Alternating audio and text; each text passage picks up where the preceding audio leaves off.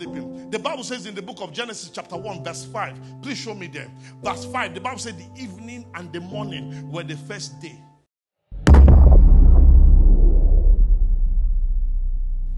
Now verse 8. The Bible said the evening and the morning were the second day.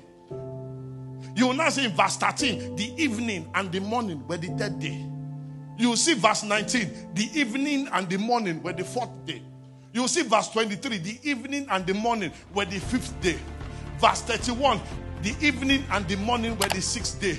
You will never read in the Bible that the morning and the evening. You will read the evening and the morning. Productivity starts at night. Implementation is in the daytime.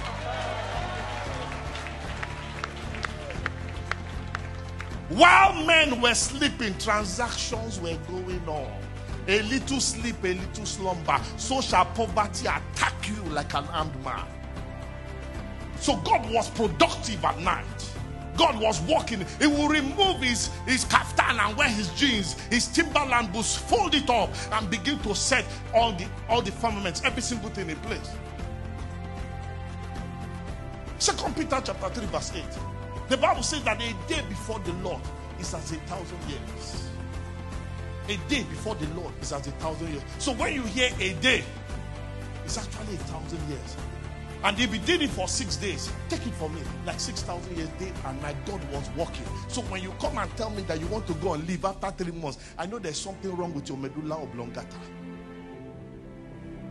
Genesis chapter 2 verse 2. The Bible says, and God rested after he has finished. You are not permitted to rest until you have finished. Because in life there is a cycle. Between the ages of 0 to 6 are foundation, are innocent years. A child of 5 years or 6 years old go run naked for road up and down. Nobody said that. You don't care. Once you get to 7 to 12 years old, it's his foundation year. You begin to learn how to speak your language, begin to communicate, begin to speak English, begin to do anything.